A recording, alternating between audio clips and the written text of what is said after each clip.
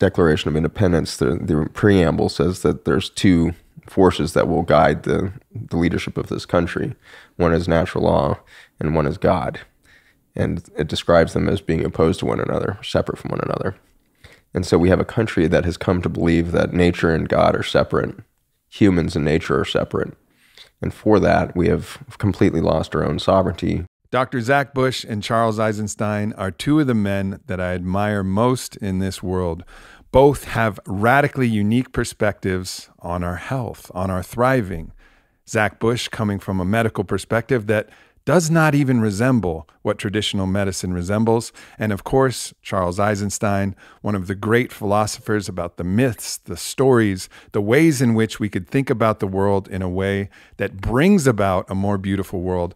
To get to sit down with both of them in the same conversation was absolutely magical, and I can't wait to share this podcast with all of you. The truth is that we're all the master, we're all the healer, we're all the mystic. Give it up one time for Aubrey Marcus!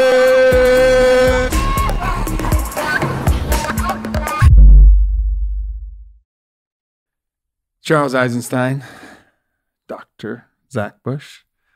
And when I say doctor about you, it's with a newfound reverence for that term, of a complete honoring of the entirety of your ability to bring healing to a human being beyond just the MD.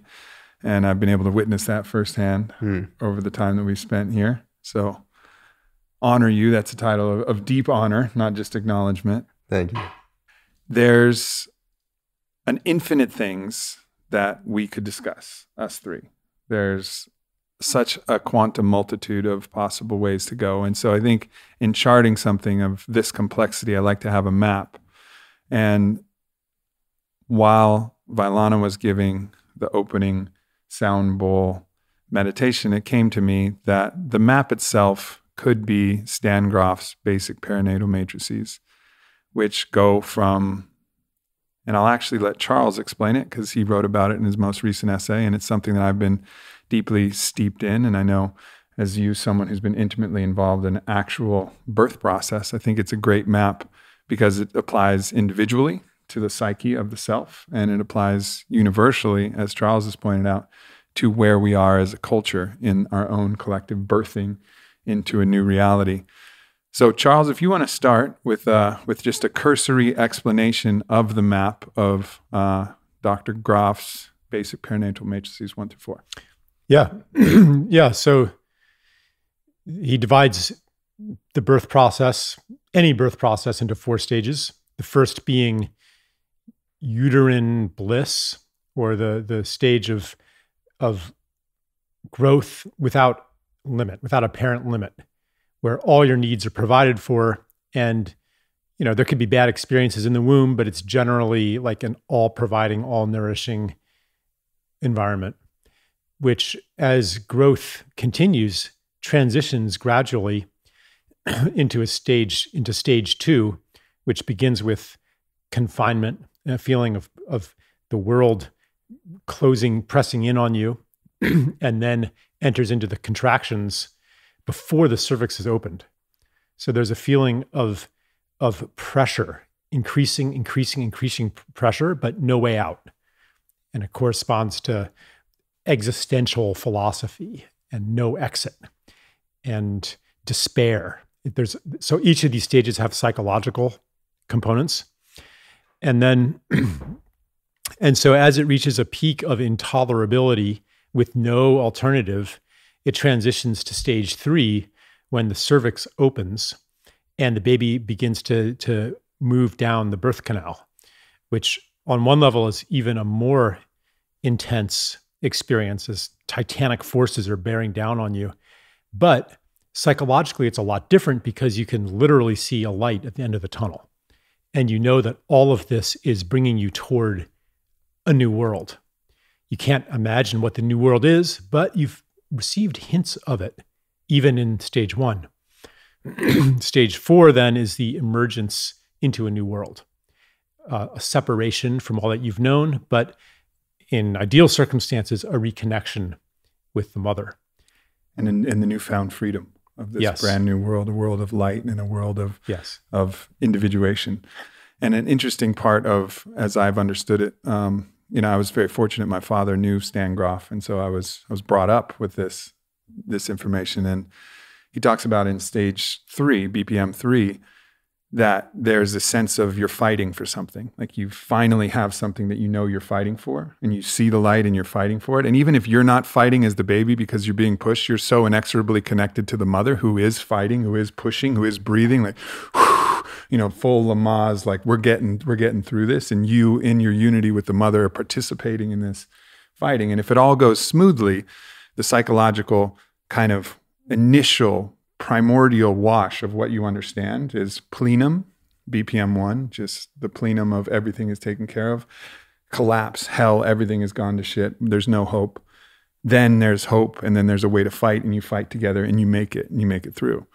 And if you've had interruptions in that, it can psychologically have an effect. So I'll just briefly tell my story to exemplify this. So my mother was a professional tennis player, a fighter, a great athlete, and she was in labor for 12 hours pushing. And it was overnight, so her main doctor wasn't there, so she had another doctor.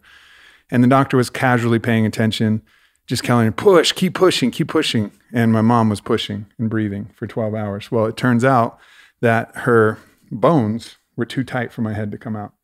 So it was impossible. Are you sure your head wasn't too big? You're right, Zach. My head is too big. Sorry, Mom.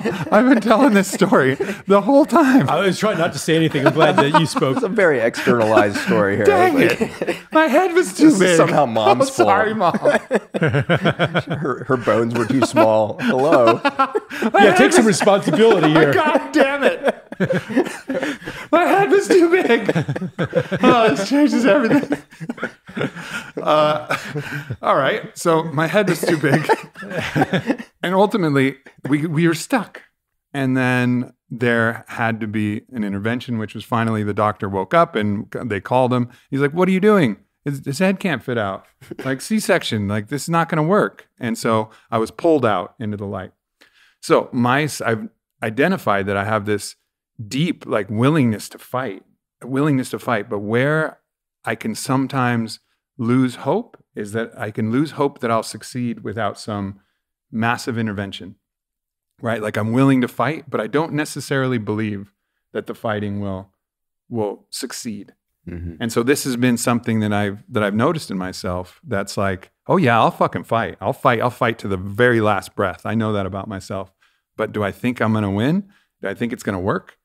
Maybe not, and that maybe comes from, understand Grof's idea, it comes from that process. So that's an interesting way that it applies individually, but of course, as you can see, it can apply collectively or to any birthing process. Mm-hmm. Yeah, I'm excited to hear your thoughts, Charles, but I definitely have witnessed a lot of that in the United States in particular. The process towards successful vaginal birth has become more and more challenged with each passing decade of the last 4 or 5, and the rate at which C-sections are happening globally now is stunning. In China, for example, it's 51% of all births are by C-section now, which just doesn't calculate that half of births can't be done vaginally, and certainly a lot of that is out of convenience.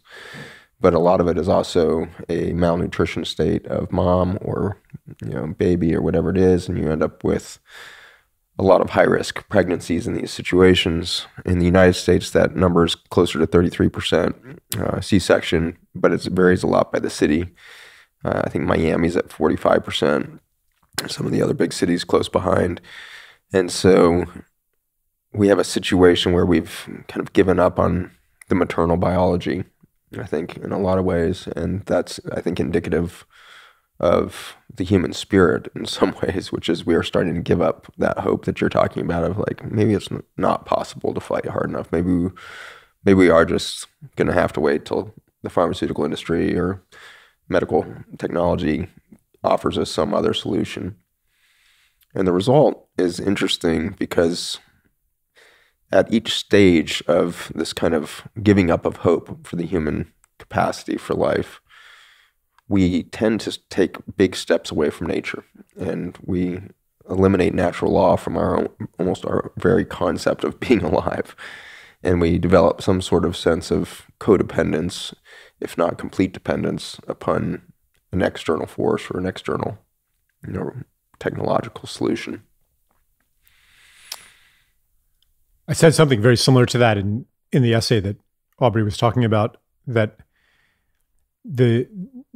when a C-section is performed, especially unnecessarily, like in some places it's 90%, the C-section rate. Like the only babies that are born vaginally are kind of by accident. And what happens psychologically, I think, is that the baby is deprived of this primal triumph that insinuates into their psyche, I can do this. So it's a helplessness that then plays out politically, where we're always waiting for something to come and save us, maybe literally technology or a great leader. And we don't have the knowledge of our power. And yeah, I think it's part of the paradigm of control that keeps us dependent. And sometimes C-sections are like, in your case, like they do. Got a big head. Yeah, got a big head. Yeah. Yeah. And in that situation, I think there's a different attitude to it, or there's a different spiritual result of a mother who does push and, continues to push against an impossible situation. The spirit of that is much different than a situation where you schedule the C-section, a month and a half beforehand and pop in, get your general anesthesia, and C-sections are such an interesting thing. I mean, I don't think most people know what it looks like. It's the most bizarre thing that we do. Like in medicine, I never saw a stranger thing. And it was my very first rotation because I had done work in the Philippines, thought I was going to engineering, took a year off, went to the Philippines, worked with a group of midwives over there, and watched vaginal birth after vaginal birth after vaginal birth. These women were, by and large, completely malnourished. We were working the squats of the Quezon City outside of Manila, literally tens of thousands of tin shacks pressed together with mud and open sewage and worst possible conditions. Really rarely saw really bad outcomes for the babies, from vaginal deliveries, and thought I was really good at birthing babies, so went to medical school, and when it came time finally to have my clinical rotations, put OBGYN first. Was really confident I was just going to ace this thing. And wearing a pager, that dates me right there, I guess, but wearing a pager for the first time as a doctor or med student or whatever, and goes off on the first day of my rotation, and I go rushing down the emergency room with the residents, and this woman, African-American woman, has come in. Her heart stopped already. They shocked her back, and she's hemorrhaging severely vaginally. She had overdosed on cocaine earlier in the day, and so we had minutes to get this child out before she died was the concern from cocaine overdose. And so running through the OR doors with this gurney, and they do a hyper fast, scrub. It was about from crashing through the doors to the baby, meaning you've cut all the way across the woman's abdomen, expose the outside of the abdominal sheath, cut again all the way through the abdominal muscle sheath, and then open up, find the uterus down there, cut a huge swath across this muscular body of that uterus, and then grab the baby. And the whole time was about 96 seconds. It was the fastest, most barbaric looking thing I'd ever imagined, seen. Baby gets pulled out, mom codes, a minute and a half later and dies. Baby ends up dying 3 days later in massive drug withdrawal syndrome. And from that moment forward at Denver General, where I was doing this rotation, I rarely saw a vaginal delivery work. And there's something that sticks with me in that, is that we have so pushed away from all of the things that would make life work. That woman's lack of support socially, familially, culturally, the C-section rates are just symptomatic of 200 years of marching away from natural law and marching away from human dignity, marching away from our sense of sovereignty. And I believe somehow we actually did that with our founding documents in this country. We accidentally wrote ourselves out of nature, with the definition of nature, saying that we are opposed to nature in the Oxford Dictionary. But I think darker is that Declaration of Independence. The preamble says that there's two forces that will guide the leadership of this country. One is natural law, and one is God. And it describes them as being opposed to one another, separate from one another. And so we have a country that has come to believe that nature and God are separate, humans and nature are separate. And for that, we have completely lost our own sovereignty. We don't trust a sovereign concept of God or spirituality, whatever it is. And so I think that we have around us as a society a long-standing disease of not knowing who we are, where we lie within nature.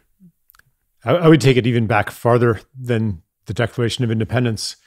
I think a lot of the reason why the C-section rate is so high, partly it's because of the culturally instilled rejection of the body that's been perpetrated upon women, but upon all of us, where the body is seen as, if not an enemy, at least like this foreign entity. Like even the phrase, my body, establishes a relationship of possession, as if my body weren't me. Like, this isn't my body. Who's my? It's me. And to like really accept that is part of the reacceptance of nature as part of humanity. It's not our environment. It's actually us. It's a continuum of relationship. And so like this mind-body divide, this body-person divide, this human nature divide, it's articulated in the Declaration of Independence, but it goes, like you can trace this divide widening for hundreds, thousands of years, and which points to, like, if the trend is that ancient and that big, it points to the profundity of the revolution, the turning that we are engaging in now. Because like we're reversing or transcending a history, a process, or we could say the process is one way to see it, and this is more of a birth metaphor, a process that in the beginning was like, yeah, we're growing in this idea that we're separate from nature, the human realm. It grew and grew and grew without apparent limit. And then over the last few hundred years, it's increasingly pushed up against not only ecological limits, but also psychological limits. Like we're becoming intolerably miserable in this cage of separation. And it's now reaching a culmination or a transition phase where we're moving out of it. The struggle's intensifying, but we don't have the feeling anymore, or we're starting not to have the feeling that we're stuck here. There is another world, another paradigm, another reality, another relationship to nature that we're moving toward, and it's time to push. That was the title of your essay. It's so I was attempting to write a book called Master Your Mind, Master Your Life. It seemed like a natural follow-up to my Own the Day, Own Your Life. Publisher loved it. And I got to 60,000 words twice and ultimately was like, what the fuck am I doing? Because I recognized that I was still trapped in the Cartesian duality, and the duality that says, I think, therefore I am, and putting the priority of who you are on the ego, which thinks, the mind itself. And that's if the mind is separate and what defines you as existence. But the mind is inexorable from the body. The body and the mind are actually just the same thing on a different density. And so is the spirit also inexorable from both of those. And so we created this split, as we're talking about. And this has been an issue where it's not only the myth of separation between people, but it's the myth of separation between the self, that somehow our soul gets unlocked when this body dies. No, your soul is your body in form.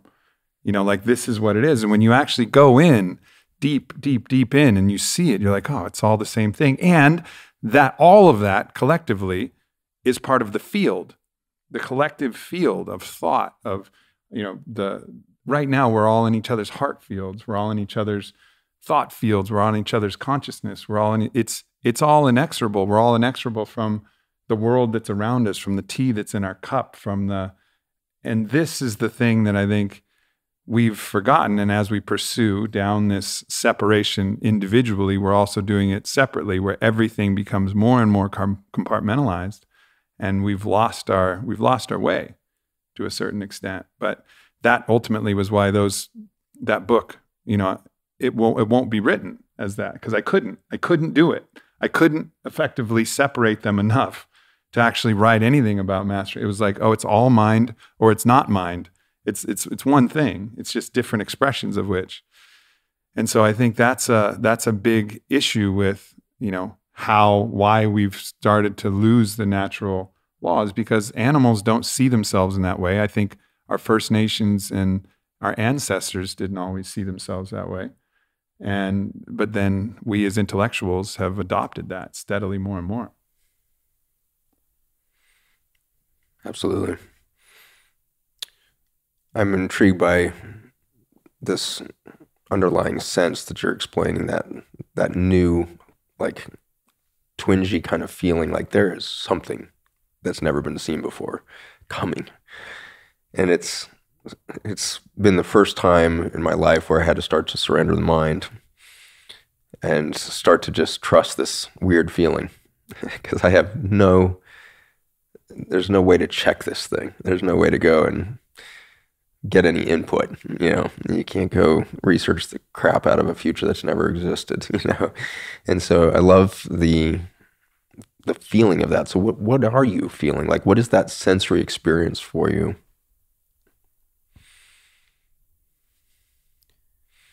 I quoted Carl Sagan for the essay.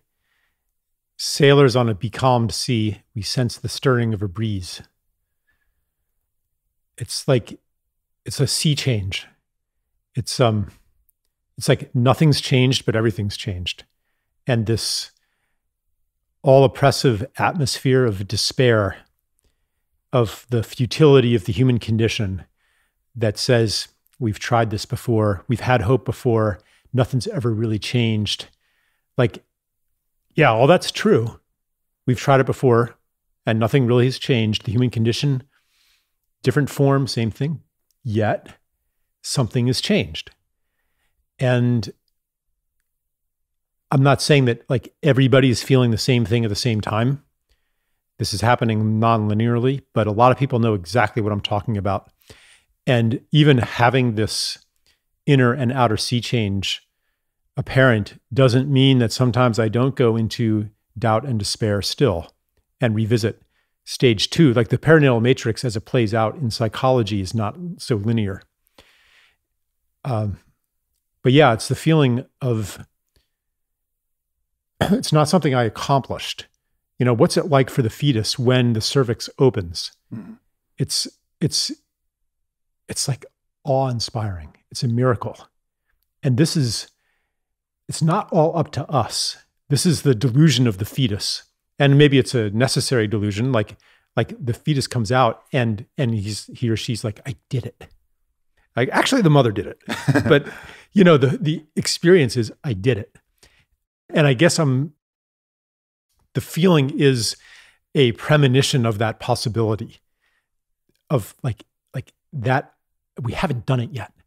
I mean, the birth canal push is just starting, but it's a lifting of the futility. And yeah, I can just say, I think you know what I'm talking about. Maybe it's not so present for you in your stage of life, but no, I feel it very much. It really makes me think that part of the problem, the hopelessness that we feel, is our disconnection from the mother, because we can't do it without the capital M mother. Like, we can't do this without Earth, just like we can't birth without our mom. Our arms are pinned behind us. Well, hopefully, but our arms are pinned behind us. It's not like we have fins on and we're kicking our way out and we're going to swim our way up current and birth ourselves. It's like it requires the mother's support and the mother's help. And only people who are tapped in to the mother in a much deeper way, I think, can have actual hope against what would be hopeless as just a fetus trying to make this work. But if we know, like, no, the mother is pushing. The mother is pushing, and she's got this, and we're just going to do our part, and I think that's an important attribute. That's something that I think defines all of us, is a deep gnosis of the mother and a faith in the mother that's unquantifiable, because it's not like a literal person, like in an actual hospital or in an actual maternal birth process. But when you understand the mother from a metaphysical level and also an earth level, that's when you can start to have faith. Like, all right, like we're birthing and the mother's pushing. And like that changes everything, I think. Yeah, when you were just speaking there, it dawned on me that what we're feeling might be this new energetic field that's emerging around humanity that might be similar to what we see with these energy field cameras that we're developing in Russia, but we use them in clinic for mapping the stress environment around within a human body. And so you use the 10-finger images, you do a plasma discharge with a voltage discharge across the fingertip, and you record that, and you see this very coordinated halo around the human once you put all of that data together across the 10 fingers a couple different ways. And they've tracked women who are pregnant, and there's always just one field, and it's her field. And then the moment that cervix opens, if you re-image her fingers at that point, there's a second new energy field. You can see that baby's energy field before it starts dropping into the birth canal. And so I wonder if we haven't quite, the cervix opened, we haven't maybe pushed into that canal, but the energy field is palpable now. Like you can, that new humanity is there. And you can feel the potential of life there. Mm-hmm. This is going to require a large reevaluation of things that we've taken for granted.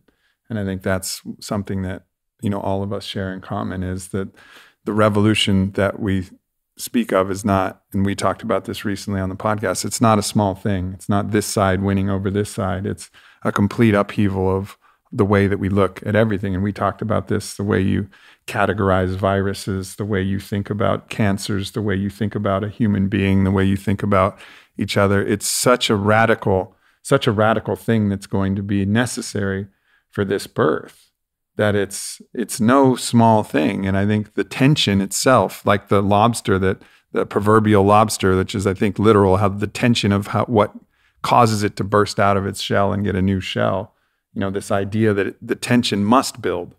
And like, this is okay. It's okay, everybody.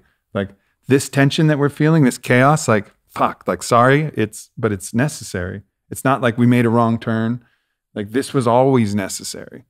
And it doesn't excuse it, but it's like, fuck, maybe it was necessary. This is what the birth contractions are on the human level. They're expelling us from the world that we've been in. And just as, like, imagine how different the world after birth is for a baby compared to what life was like in the fetus, in the womb. In the womb, you don't breathe, you don't eat, you don't see. Okay, like what's it like not to breathe, to eat, to drink? I mean, like you become human in a totally different way after you're born. That is like the change that we collectively are going to experience is at that degree, like that.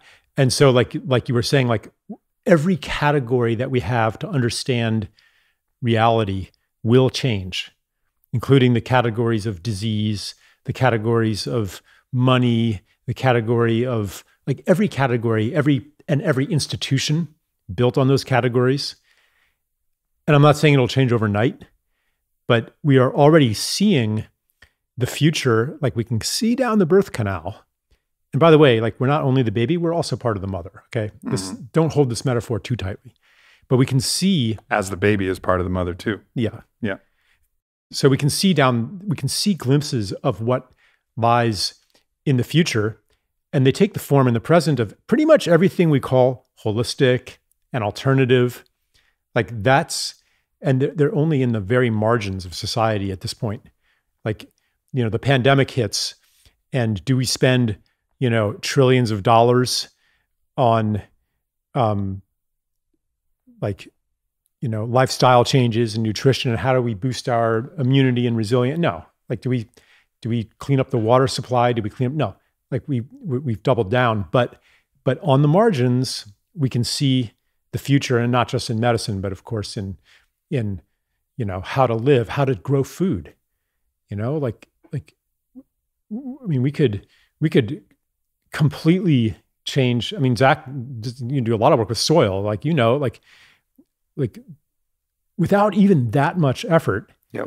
We could be living in an ecological paradise and have plenty of food. And how far away is that future? It's just a shift of consciousness away. And so we're seeing little, like in the biodynamic farmers, we're seeing like little previews of what this utterly different and energy medicine. I mean, if I even said what the future looks like, I would just sound like a nut job.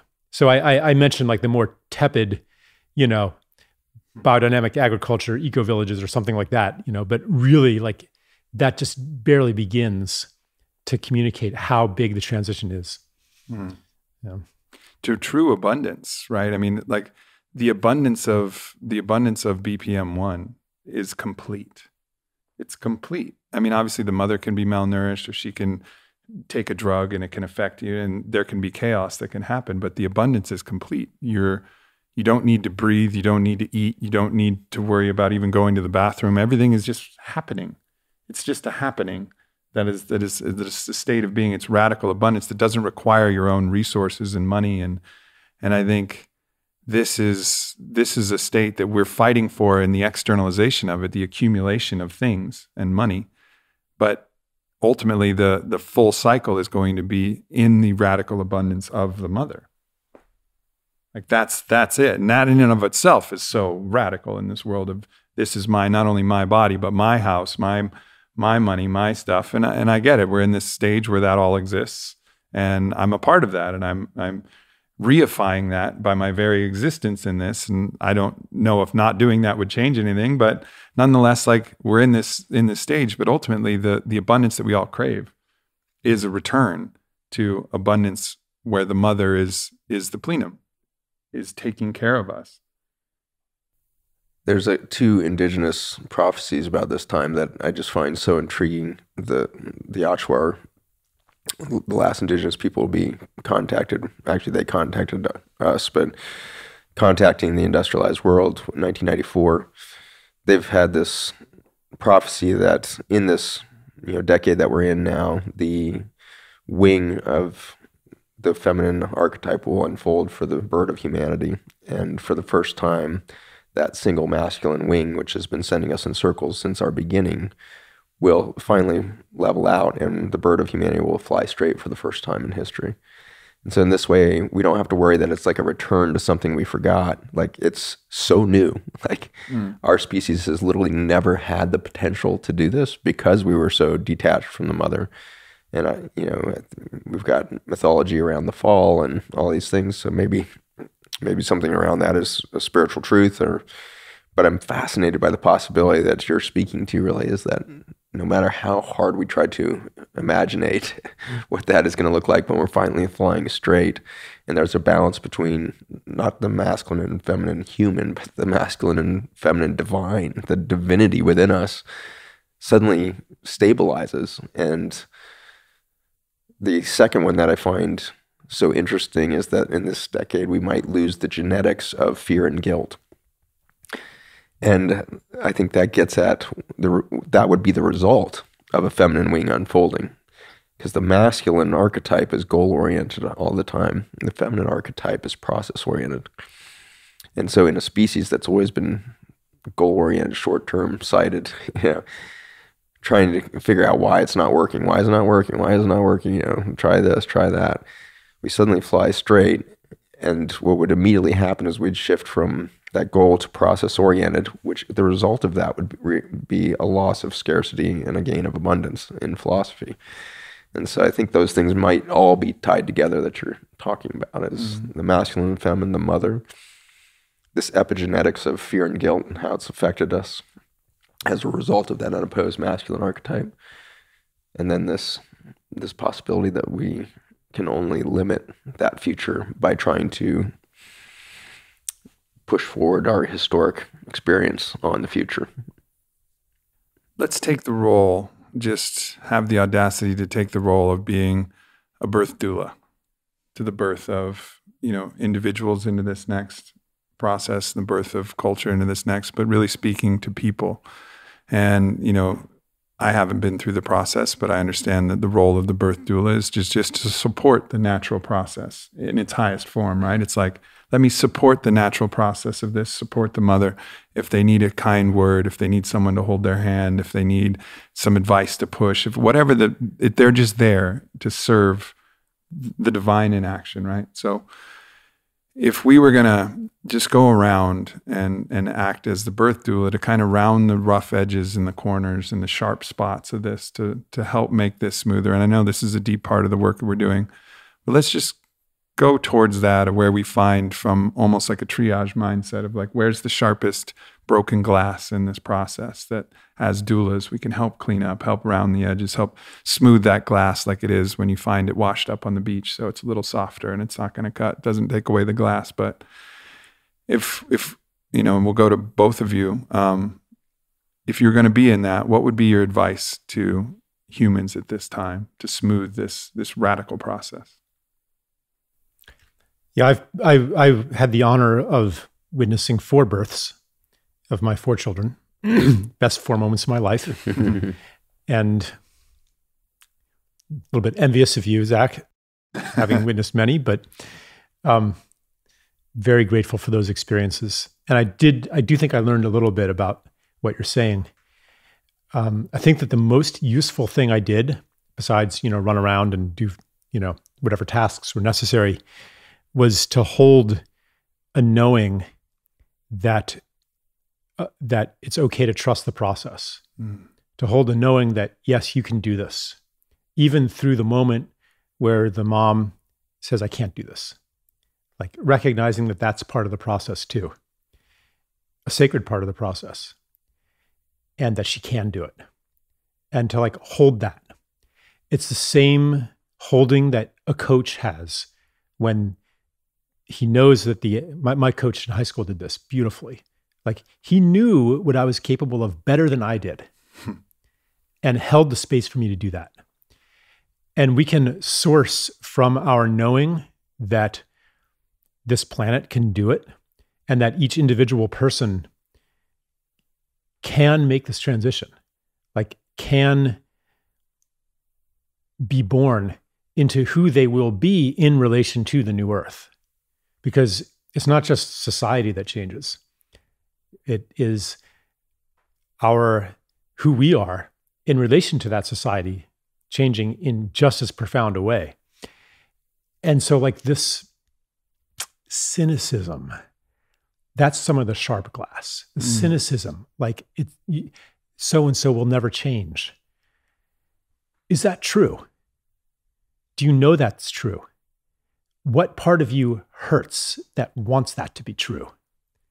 And can you also see the part of you that knows that they can make it and dare to step into that and hold that for them with like, not like a, not a shaming, not a push, but like a friendship, that I think is how we can be good doulas for this process. I like that so much. I think that the word that had come to mind for me is certainly related, but the concept of judgment, I think, is polluting the water so strongly right now for rational thought, rational behavior. We have become, in our deep sense of insecurity, we fall back to ego. the master of judgment, you know, and it's always looking to damn something external. Mom's pelvis is too small, so I can't get out, whatever it is, you know. Come on. Come on.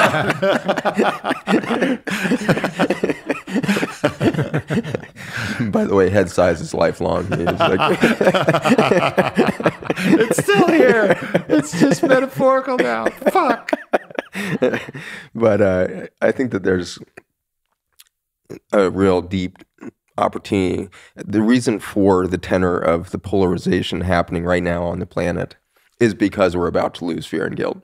We're about to let go of ego as such a constituent of the human experience. And like the birth pains, you have to squeeze the crap out of those last few anchors that you have keeping you inside the womb, you know. And so I really think that the loss of judgment and the understanding that there is not good and evil, there is not right and wrong, there is human experience. And once we finally let go of that strong effort towards externalizing our experience and start to internalize the reality that this is my life, I wrote this thing. Like, I am a sovereign being, an ancient soul that has composed a life that would guide me to my highest potential to contribute something to a humanity that is about to enter a birth canal moment. And we showed up right now. Like, there's no way that this is accidental that 7.8 billion souls showed up right now. If it really was the worst of times, we wouldn't have joined. This is the best of times. This is the best thing that has ever been for humanity. This moment is the best. Everybody wants to be here for this moment. We do not want to miss it. That's why we have peak population over the next 30 years. Everyone wants to be here. Yeah. It's beautiful. And you've talked about the potential, significance of this moment on not only on our own planetary level, but on a potentially cosmic level. Like, this is Earth as an organism participating in, if you have the animistic view, like many of us do, Earth as a single organism, and then part of an ecosystem of different solar systems and planets. Like, this is a very important thing, perhaps even beyond what our purview is. And that's, I think, what I would offer, which is a largely, dovetailing off what you said, is it's a place of zooming out to a perspective that can open yourself to a greater level of faith and support that and possibility that actually supports what you were saying, which is the knowing that it's going to work. But the mind does require some way in which it can somehow use a few things that make a little bit of sense, and we can get those things. It just they're not necessary, but they're crutches. They're like crutches to help us get to the place of knowing, that place of belief, if we need them.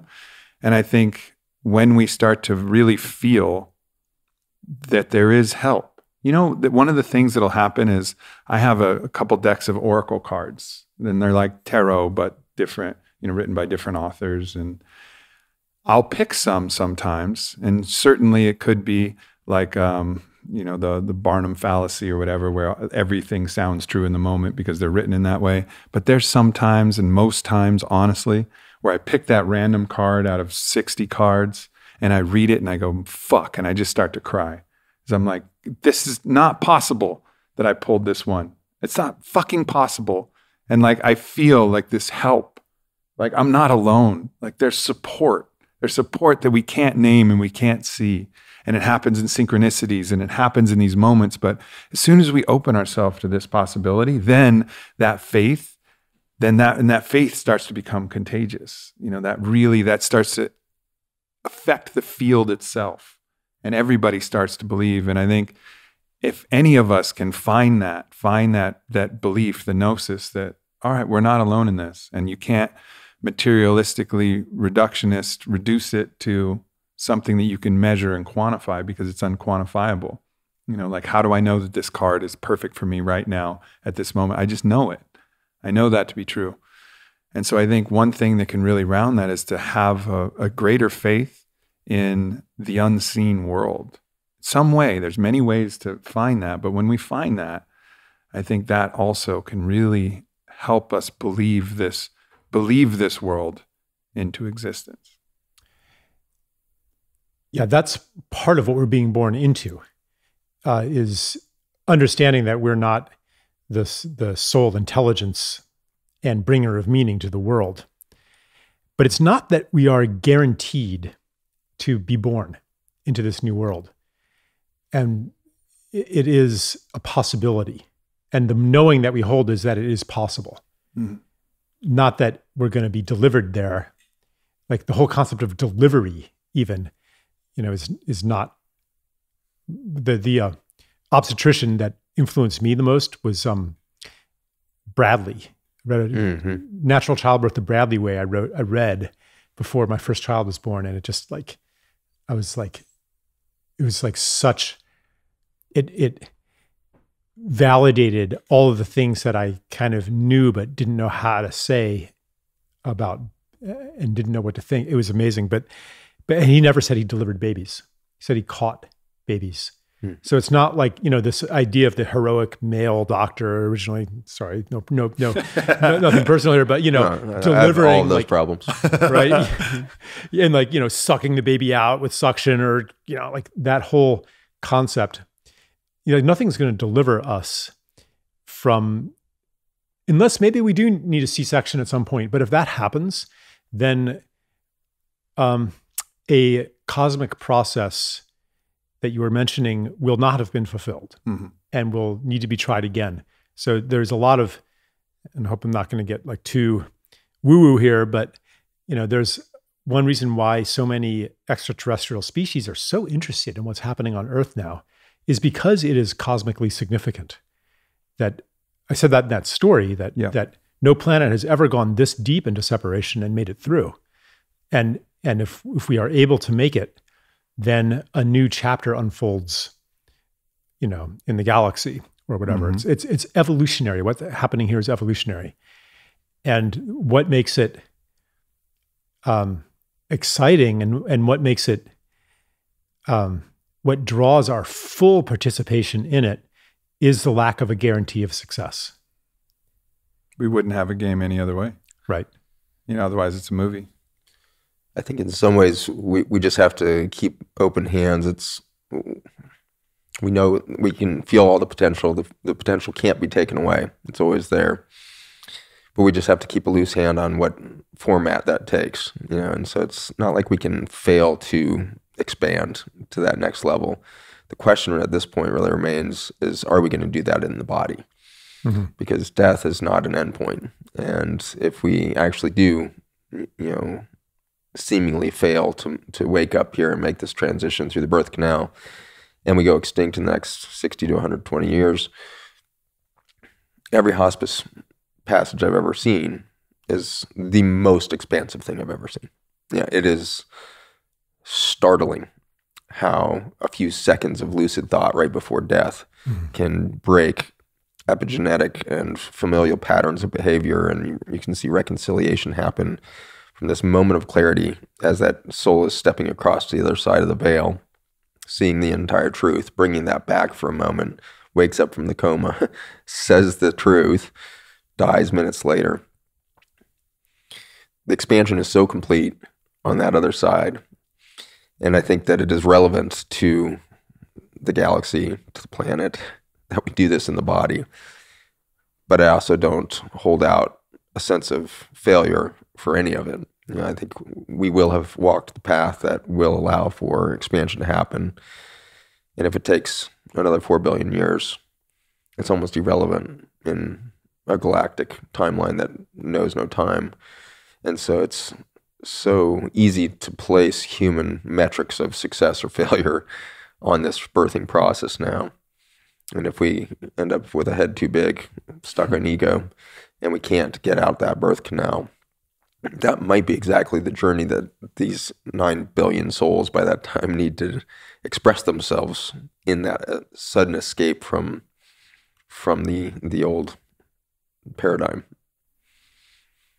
That's again the ultimate zoom out, right? Zooming out of time and zooming out of this win-loss kind of perspective, which can give you a deep peace. And then what you end up fighting for is you end up fighting for a love of life, a love of this life, the life that we know, a life of smell and taste and touch, the life where I can kiss my wife and have a cup of tea with my friends here and my brothers and go out and jump on an obscenely too bouncy trampoline and get scared and do these things that are amazing. Like, it's amazing what we have. And so, yes, it's going to be okay no matter what. But fuck, it's special right now. And the earth is so beautiful. You know, like, what if after all of the nuclear plants go and there's all this nuclear waste and stuff, what if roses never come back on the next time, you know?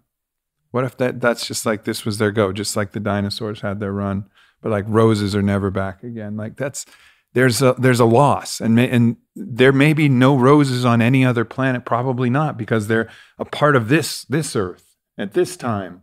You know, just like Triceratops, probably this was the only place and the only time that a Triceratops existed, and by no fault of their own, they were gone. They had their moment, and it's like preserving this beautiful moment, but not holding it so tightly that it's a failure if they go. But to me, that just means smell the roses, like play with the cats, like kiss the lovers, live, like no matter what, don't forget to live, so that the universe will have this record and this memory that people here on earth, they lived. If nothing else, just live. Live,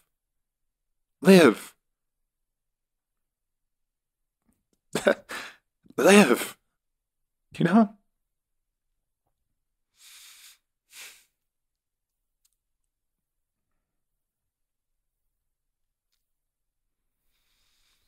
Yeah, it's not. And that doesn't come from fear of not making it. Like Zach was saying, that's not what drives it. Yeah. It's the urge to be fully alive. It's intrinsic. The very first baby of birth was by accident, alone. Was by accident. It was in the back of a van rushing through Manila in the middle of the night. A woman had been dropped off at my aunt's front door at 3 o'clock in the morning and ran. They rang the doorbell and ran.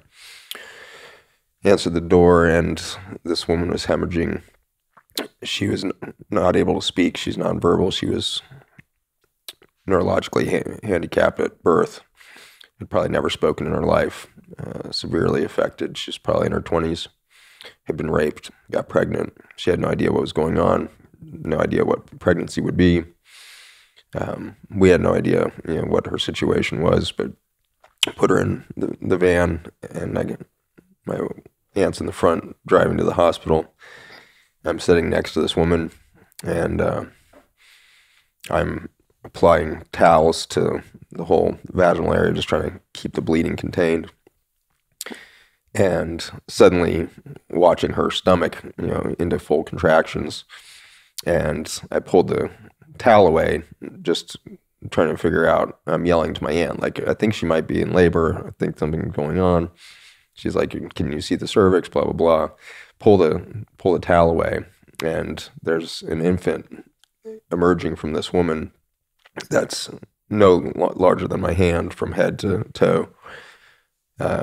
Blue as blue can be, and perfect. Like, 3 o'clock in the morning rushing through, so just like slanting light and everything else, and holding this thing in my hand. I had no gloves, anything, and the feeling of this newborn's skin on my hand was unfathomable. It was so soft, like I didn't have the sensory detail to pick it up. And I was looking at this thing in awe, because even though I couldn't quite see it, I could see that every single fingernail, though almost invisible, was perfect. And like, that was the level of detail that had been so masterfully designed that it would emerge like this. And I told my aunt, it's not breathing. And she said, it's not going to breathe. Like, it was super premature. Like, the woman didn't even really look pregnant. By the size of the baby, she was probably 23 weeks at the most. And we're cruising. I didn't want to set the baby down. It didn't feel right. So I'm holding this presumably dead baby. And suddenly there's like a weird little movement in my hand. And I look down, and this thing is taking a breath. And it takes maybe 3 more breaths, tiny little breaths, but I can feel it like through my whole hand. And what it reminded me of is when you had that statement of live, just live. This freaking little thing with a mother who isn't a mother, who doesn't know who she is or where she is or how this all happened. I think it started taking breath and then lets out a scream. That was the tiniest freaking thing you've ever heard. Like maybe if you pictured a baby mouse screaming, but it was so human, completely human in that scream. And it just tore me into shreds. I was just like, could not believe the humanity in this thing that had just emerged, so perfectly designed. It was fully there. It was fully alive with that one scream. It was too quiet for my aunt to hear. I was crying too hard to say anything. And I just, at that point, covered it up to try and keep it warmer in my hand. And we got to the hospital a few minutes later, and we kind of handed off the whole situation. In the short amount of time that was there, I'd cut the umbilical cord, and the result of that experience, that baby ended up dying a couple of days later. My mother ended up surviving. It has left me with this sense of it is intrinsic to the human soul to freaking live. Mm-hmm. Mm. Just as it is intrinsic to the human DNA to make a perfect fingernail. You cannot separate the drive for life from the word human. We are freaking drive for life. And we have freaking persisted, And so if you look at the, maybe 10 million years of Homo erectus and a couple 100,000 years of Homo sapiens sapiens and all this stuff, like, there's been some shit go down, and whenever I start to get overwhelmed by anything in my life, but certainly these last couple of years, my favorite way to decompress my anxiety is watching World War II documentaries. And there's something about the sound of dropping bombs from a B-52 and those grainy images of the viewfinder from the bottom of the B-52 of somebody sighting a bomb. That reminds me of just how much we have survived. We have tried to bomb the shit out of each other so many times. We have tried to eliminate life so many times, and it just can't be done. Human is the highest form of life drive that we've seen on the planet, I believe. And for that, we have an enormous amount of light, and I think those are probably inseparable. We have so much light within the biology of human that we have that drive for life. And we do have all that that drive for life, and therefore we have more light. So it's a beautiful, like, endocrine loop, I think, of the water structure of our biology is so much different than reptile. We literally can hold more white light in the water structure of a human cell. It's referred to as like this third density. And a lot of the animal life and other living forms on plants are in this first or second density. And so we are this highest light form on the planet right now. And it's interesting that at that last great extinction, they didn't struggle back. They, being the mother, the father, whatever the divine is, didn't struggle back to Triceratops. In fact, we moved from reptiles to avian to mammals to humans. We moved from ferns to flowering plants and deciduous trees. And so there was such an abundance of life that came after the wipeout. And it happens because of the effect of the virome. The viruses are the genetic potential of life ahead. Viruses are a data bank of new potential. When there's stress put on an organism, it starts making new variants of its own genetics to find loopholes for adaptation, for more biodiversity to occur. So it could be that we are pushing for a much higher life form on the planet as a species. And we are currently shedding massive amounts of viruses along with the pigs and the cows that are suffering under our food system and the microbes that we're slaughtering our soil systems with all the herbicides and pesticides. And for all of that existential stress on the planet, we are creating massive new genomic potential on this planet. And there's a possibility we get to stay and play in that new genetic array and see what comes forward. It may be a new version of human, or it could be a leap as big as Triceratops to Aubrey Marcus. It's presuming that Aubrey Marcus is superior to a Triceratops, which I'm not quite convinced. No, I was sharing that and concerned. That's a beautiful way to look at it. There's a deep, mistrust of the process that we see no stronger place than in medicine. It's the war on fucking everything. Mm-hmm. It's the war on cancer, the war on viruses, the war on bacteria, antibacterial, antifungal, anti-this, war on cancer, but war on everything. And then on the autoimmunity, which is a war of self against self. And then a war of the self that's against the self with the anti-autoimmunity fucking, it's this war paradigm that is projected externally and internally. And I think from your purview in medicine, and then from your purview in culture, like seeing how these things are so related as just one aspect of how this paradigm needs to shift. But let's start with, medicine and what we're seeing now, which is most prescient now, which is war on virus, war on, and the denigration of, dare I say, natural immunity, the forbidden term, We could maybe take a finer look at it with looking at the word war and recognize it as an anti, right? And so we are anti-cancer. We are anti-vaginal birth because that might be high risk. We're ultimately, as doctors, subconsciously trained to be anti-death. And that's our fundamental flaw, is that we are really pushing hard, and we consider that the ultimate failure when we lose a patient.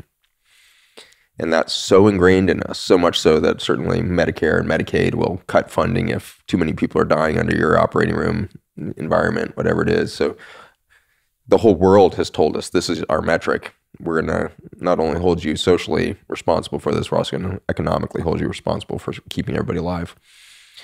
And the position of anti has no power within it. It can only strengthen the thing you're anti.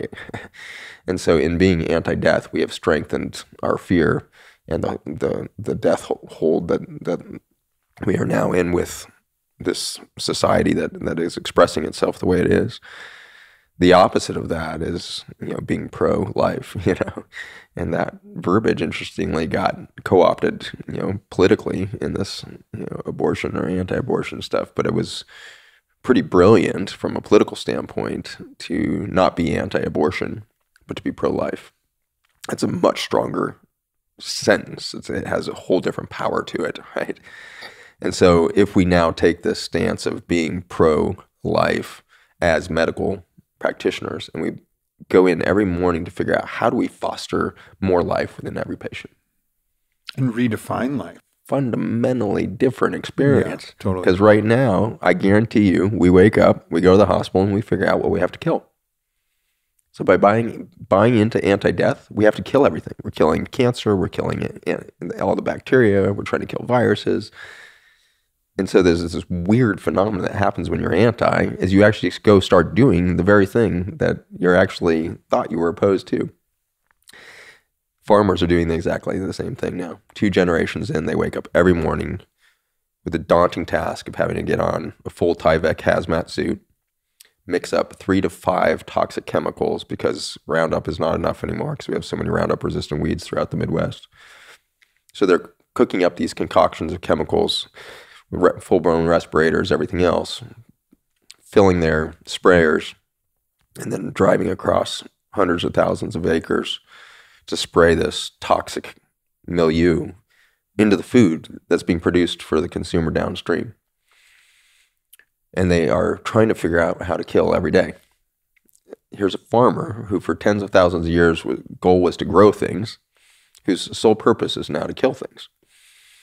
And so we have so gotten ourselves stuck in this phenomenon of anti-death that we are just killing everything, and we're killing ourselves for it.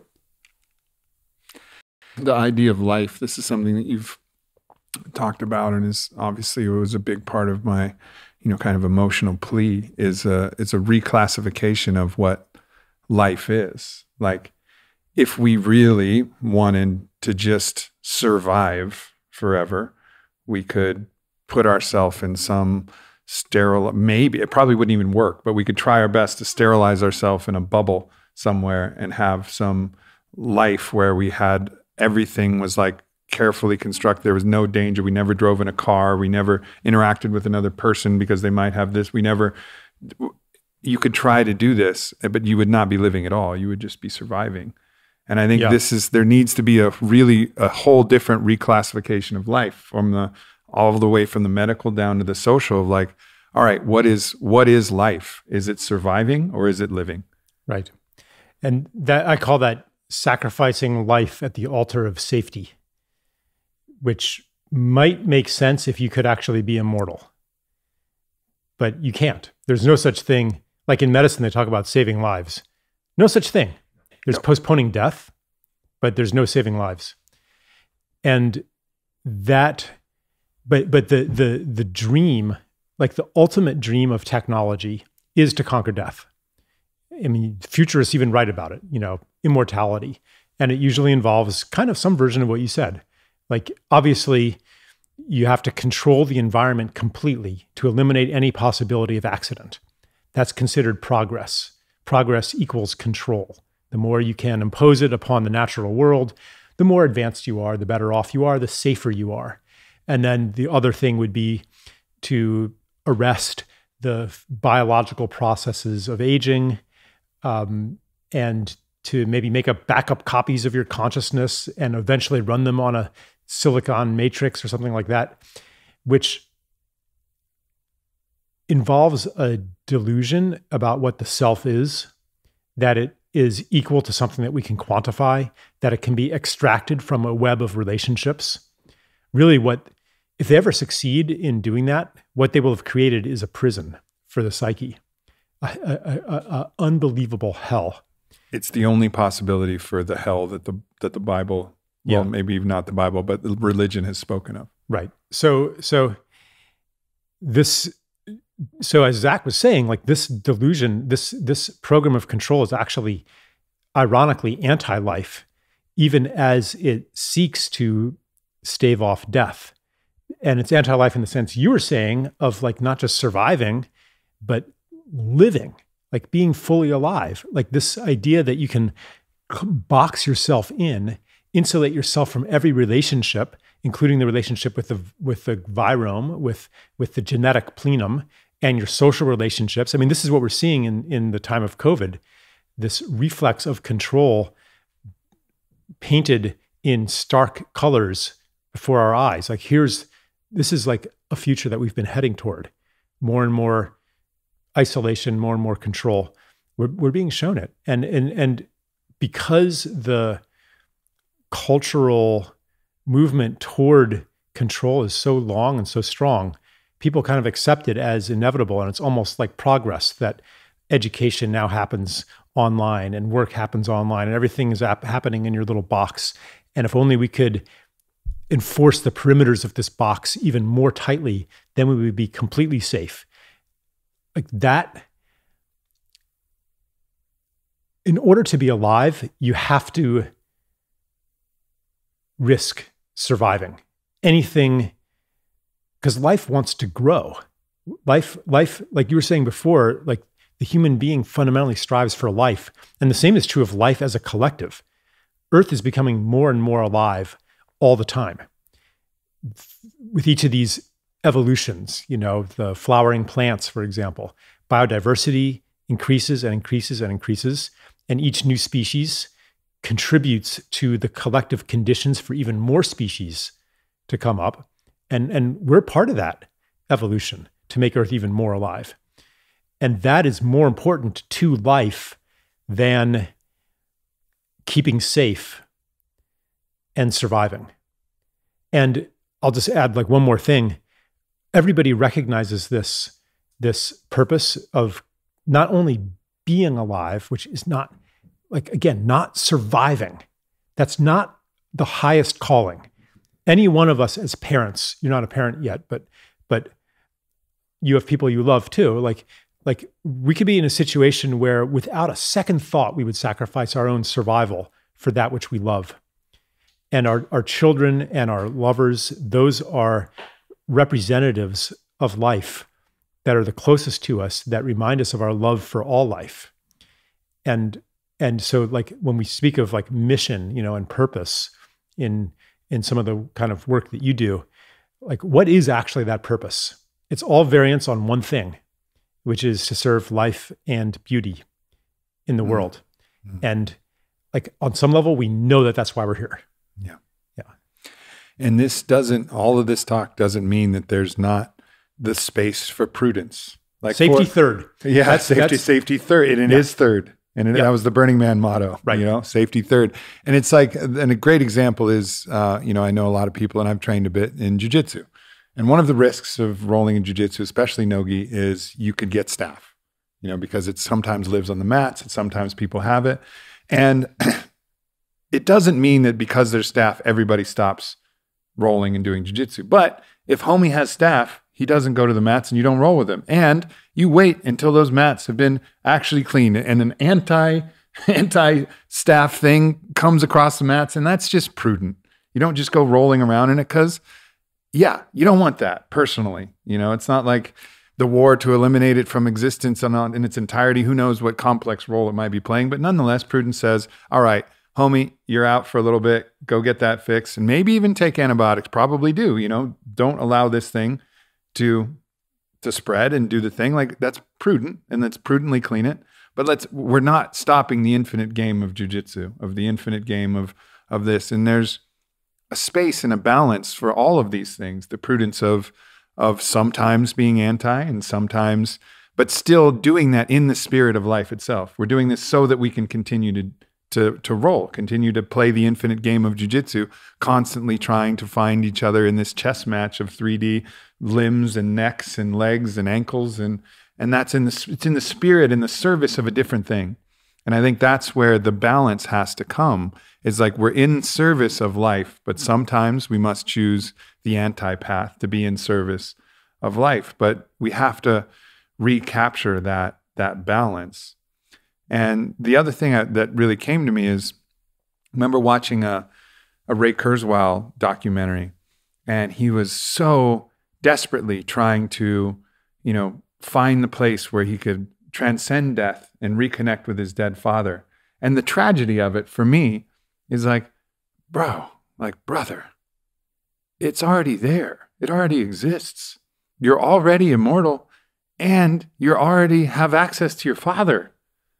Like, and I don't expect you to take my word for it, but it's like, as we were saying in our podcast, like the flat earthers, like pretty soon, for just tens of thousands of dollars, which is a lot of money, I know, but there's going to be thousands and thousands of people going in helium balloons to tour the stratosphere and see the curvature of Earth against the black of space. Oh, that's an optical illusion. But ultimately, we're all going to realize, like, fuck, all this struggle to be immortal, we're immortal the whole time. And then like we can like relax a little bit. But what may not be immortal is the ego, which is this manifestation of, it's an apparition, it's an entity that we've generated. And that, yes, we will have to loosen the bounds of that, but we are immortal, and we are always connected to those that we've lost. And we're also always dying too. And always dying. Like who you are now is different than who you were yesterday, and 5-year-old Aubrey is no longer here. No, still had a big head. Interestingly, though, one of the things that we work a lot in clinic around to eliminate disease is to do emotional release work, where you actually release your inner child aspects. And so we go through visualization of you in the fetal state in the womb, and you go back to that space. You give gratitude to that fetus that ended up being your future self, and then you offer that to whatever God, the individual embraces, which might just be universe or stars or whatever. And we go through this process from that to remember yourself as young as you can, your first memory, 3, 5. Picture that child, take that hand, walk around a bit in gratitude, and then let that go. And the speed at which people shift in having let go of these subconscious aspects of themselves is profound. Again and again, blows my mind. And it speaks to this fractured state of the mind of the human, which is, it's very much what you started with, which was the my body concept. There's no my body. This is the I am. And if this is the I am, then there really literally is no fetus. There literally is no 5-year-old Zach. But the human mind and holding on to those aspects, and we hold on to narratives, right? I held on to a narrative for quite a while of like, why'd you become a doctor? Well, growing up, my mom had some seizure disorder and ended up getting cured of that through prayer and healing. But I was raised around that, so maybe that's why I became a caretaker and wanted this to happen. Some years back, I realized that is a terrible narrative of like anything. Like that's not at all why I am who I am today. I am right now because I am right now. And it's only by very feeble means that you might concoct some human story about how I am occurs right now. And it certainly has nothing to do with my mother and her health conditions at the time. And so this is an interesting thing that I think you are absolutely right, that it's only right now. There's never been a more beautiful time to be an I am. But there is going to have to be a letting go of the human mind's clinging to the human narrative of who we are. In the book, ultimately what I arrived is that Descartes had it backwards, and no slight to him, but it's I am, therefore I think. Like I am in this moment, I am, and I have this faculty, so I think now, for now. And that's the reversal, but the I am has primacy to all of the other things that we have. I am, therefore I can slap my hand. I am, therefore I can think. I am, but it's I am first, not something, therefore I am. It's like the whole thing has been backwards, and I think it's, as you're saying, time to reverse that and like recognize us as these eternal emanations and expressions of the one, of life, with the highest infinite capital L that stretches up and down and left and all the way till it wraps around infinity entirely. And that's it. Like that's the revolution. That's one way to look at an aspect of what this revolution is. It's not the reduction to the expression of a thing, but the recognition of the thing itself, inexorable from the whole.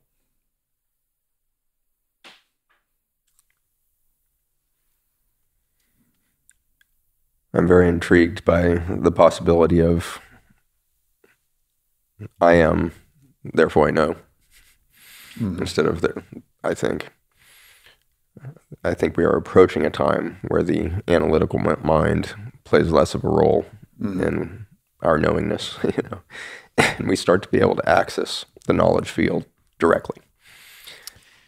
Usually when, you're giving the history of your story about why you became a doctor, and it reminded me that usually when someone asks, why did you do whatever, even if it's like a mom asking a child, it's an invitation to lie.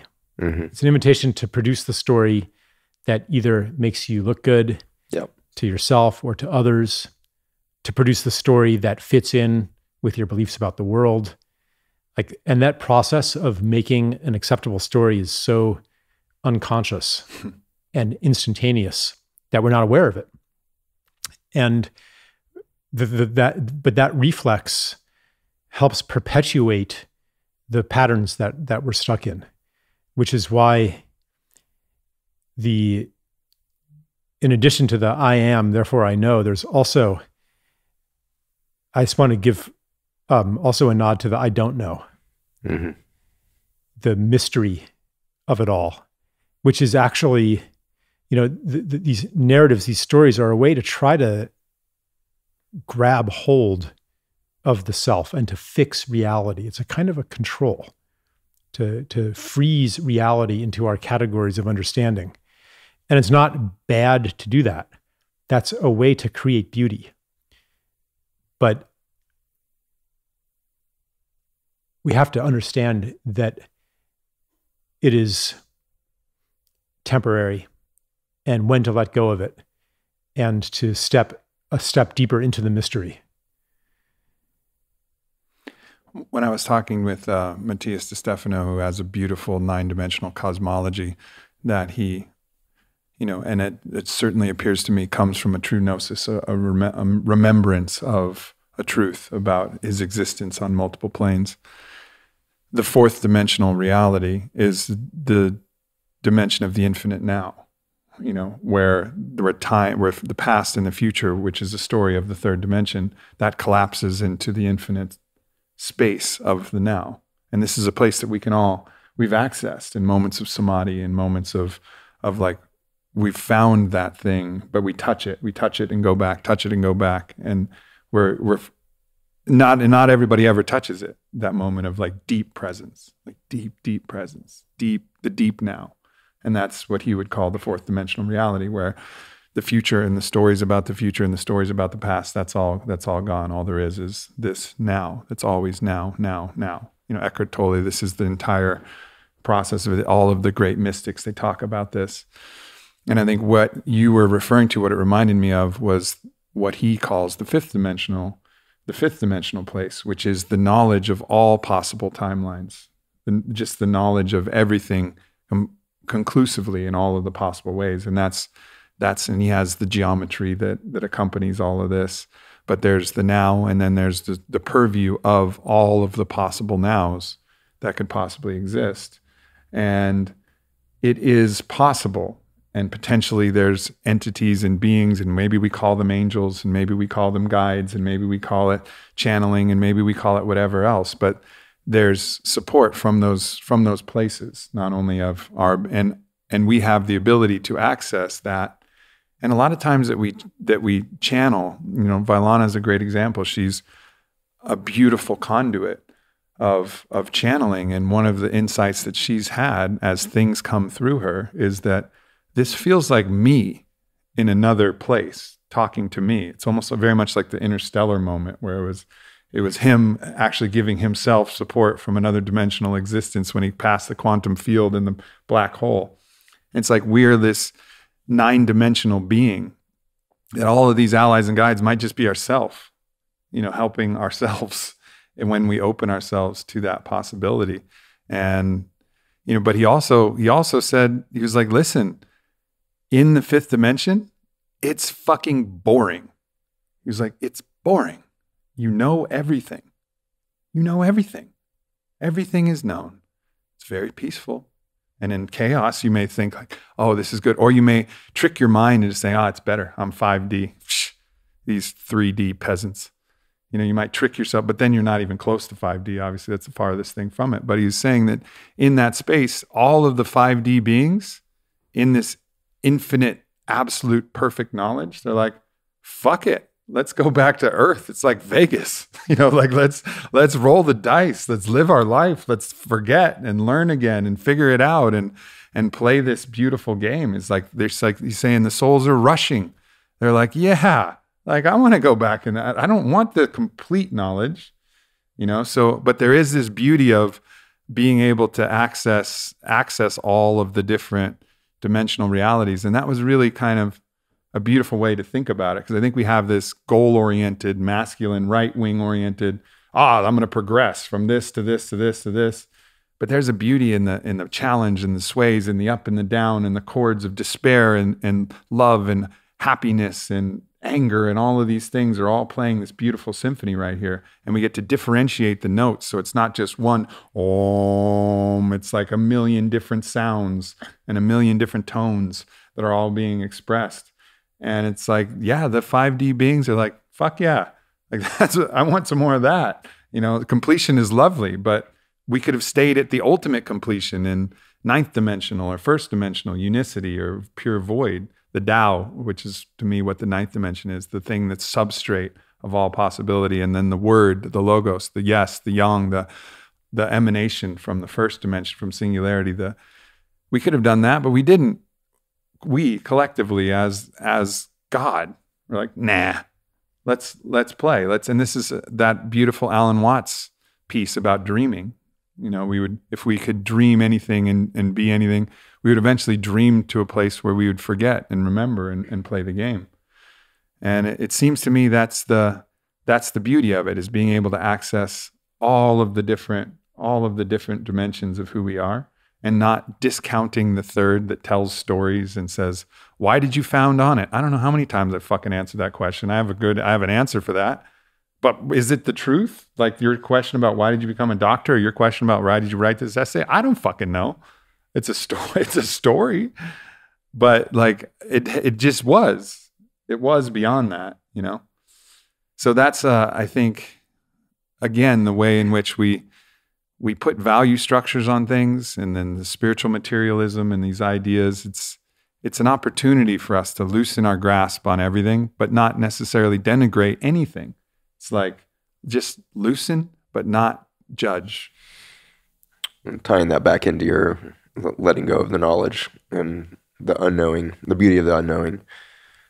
I'll probably misquote this a little bit, but it's, when I think it was Christ was asked, what is faith? It is the hope of things yet unseen. And I love that sense of it, because the word hope is a pregnant word. Like, it's literally got so much potential in it. It is not it's not a state of being. It's a future approaching, Mm-hmm. And so I think that's where the unknowing has to be embraced, is that while we are increasingly accessing the knowledge field directly, we are enjoying the phenomenon of being third dimensional. We signed up for this because we enjoy the temporal, because the temporal gives us this sense of capacity to witness beauty that is very difficult, I think, in the ninth dimension, because everything is singular. That singularity, you're not able to witness the sunset in the same way you can in a finite body with a temporal experience with limited sensory neurology, but that somehow attributes these phenomenal colors to something that actually has no color at all. It's a shift in the electromagnetic field is a solar event, moves over a horizon. There's no color to that. But the human third dimensional, like simple biology, allows for this beauty to be witnessed. And that bride of Christ kind of concept of we are here to be witness to the groom, or whatever it is, We're here to be witness to the cosmic combination of the feminine and masculine archetype right now. And as those twist together, we will so enjoy the hope of the unknown as it becomes quickening in us. And we feel this inevitable new life about to emerge. And we'll get that goosebumpy moment over and over again that will remind us to let go of the fear and the guilt and to reset the epigenetic potential of the species. It's just, we're so on it. Mm. So beautiful. I really appreciate you, Zach. Like the stories that you've told us about birth and death. Really, there's a spirit that rides those stories. It's like the story itself is using you to speak it and to spread, and they are powerful medicine. And I also feel what you have witnessed, even the things you don't speak of, being transmitted in your words. Mm. So thank you for being faithful to that. Yeah, you've shown us something profound in your work of how to access the knowledge field. And the last couple of years, I think, has challenged anybody who has stepped forward to speak in the public view. It's challenged everybody to recheck and reevaluate their sense of truth, because a dominant narrative has become so controlled for that it can create that doubt for a moment of the knowledge that was accessed at the beginning of it. And so I just honor you for showing us how to stay true through kind of that dark night of the soul of reevaluating, is this my knowingness? And once you come back to it and you know it, and you stride forward in that knowing what it's going to create for you in your life and the blowback and tension, you're showing us not only access to the knowing, you're showing us what conviction looks like. And I think this is something that's lacking from humanity right now, is we are so full of judgment and so afraid of judgment that we have no conviction, and therefore we are so easily swayed. Right. So I appreciate you for showing us something of that attribute. Yeah. Thank you for seeing that. The what gets in the way of conviction is the mortgaging of your capacity to know to some other purpose, like being accepted, for example. So like, instead of believing what you know, you believe what is socially or psychologically convenient. And then, but there's always that sneaking suspicion that I'm full of shit. I don't know what I'm talking about. And to access what you're calling conviction really depends on working through all of those shadow motivations. And necessarily, that means letting go of knowing some things, especially the ones where you've been right all along. Like, be willing to let go of that. Like the things that would be embarrassing to admit that maybe that wasn't true after all. And boy, this kind of reckoning, this offering to people to let go of dearly held narratives about themselves and the world is coming up now, this offering. And it's such an incredible moment of transformation. One thing that you said in the kitchen yesterday, or I guess it was the day before, was you just looked at me and smiled and said, we've already won. We've already won. But nonetheless, you're out every day talking to people who are farming, talking to people who are making the world a better place, traveling from here to there, doing your spiritual, metaphysical, physical, intellectual work. And it doesn't stop. And it's with such admiration that you can know that we've already won and still know that you're playing a part.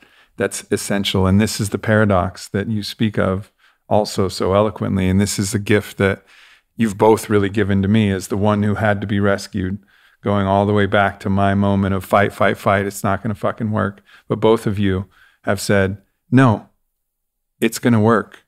And still, we have to give it everything we got. And that transmission to me has been like, all right, hokahe, let's go. It's not that we have to give it everything we've got. It's that is what is alive. Yeah. It's fun.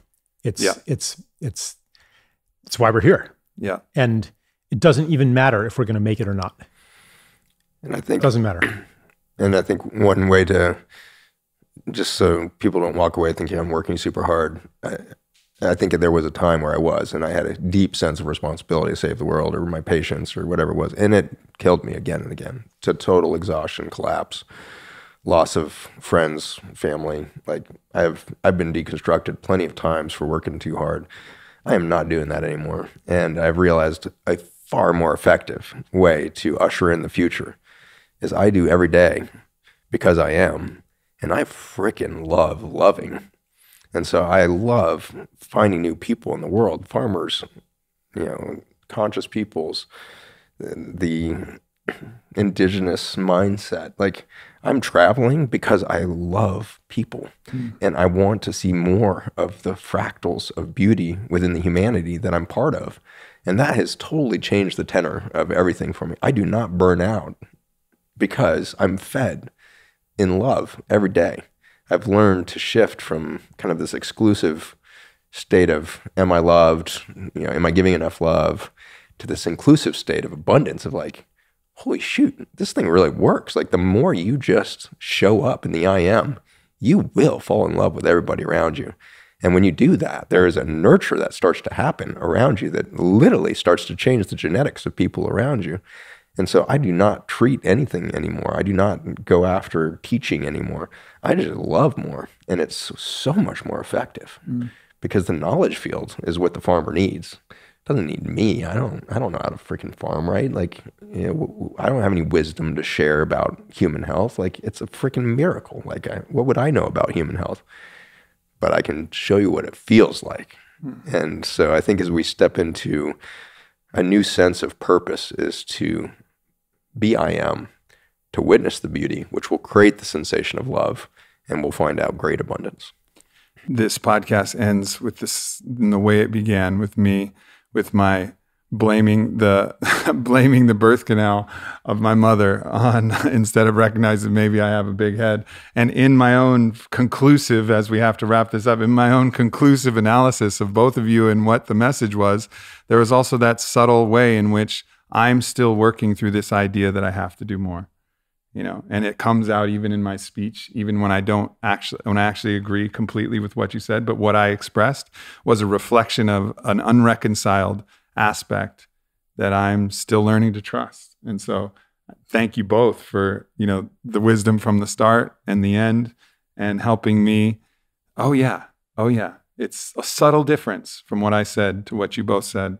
But that difference makes all the difference. And same at the beginning. So I'm just honored to be able to learn and continue to learn and grow and contribute in any way with both of you, who you're brothers to the end. Thank you. Thanks for bringing us together. Yep. It's been a long time coming. Hopefully it'll happen again. It will. Yeah. It will. Thank you, everybody, for tuning in. We love you. Goodbye.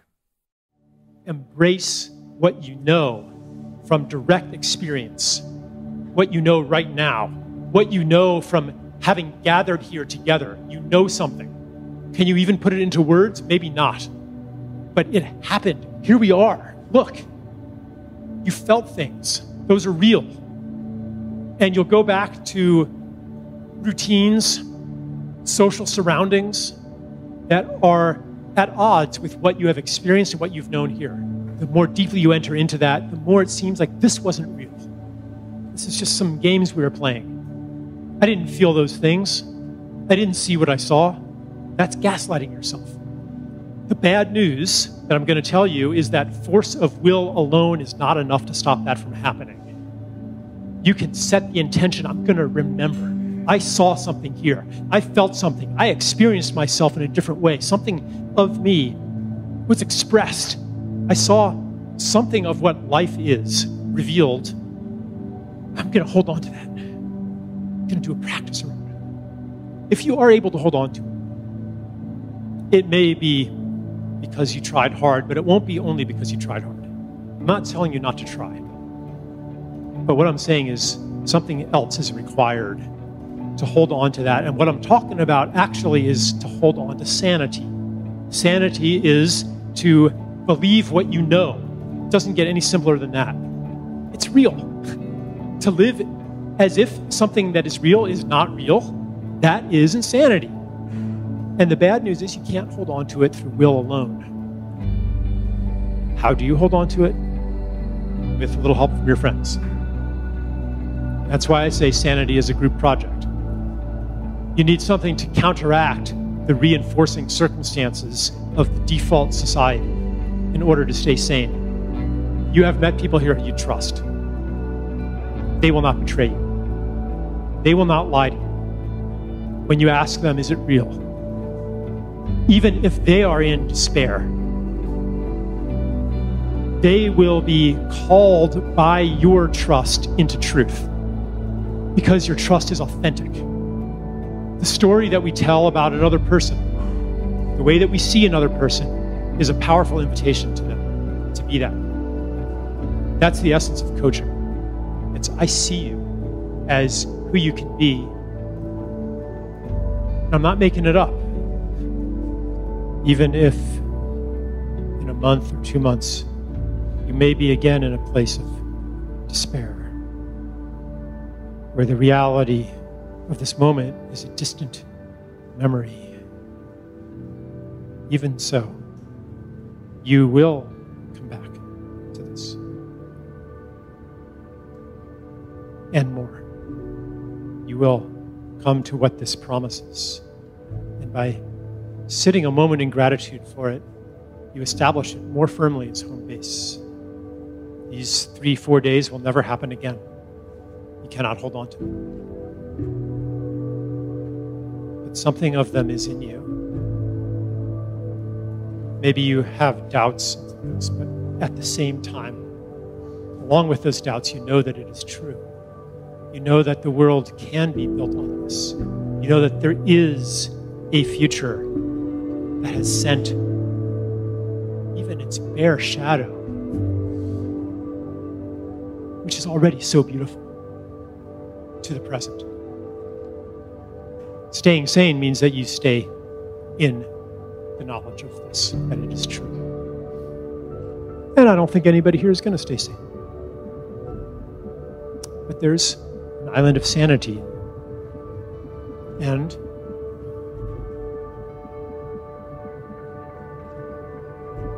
to establish it more firmly, take a little more time.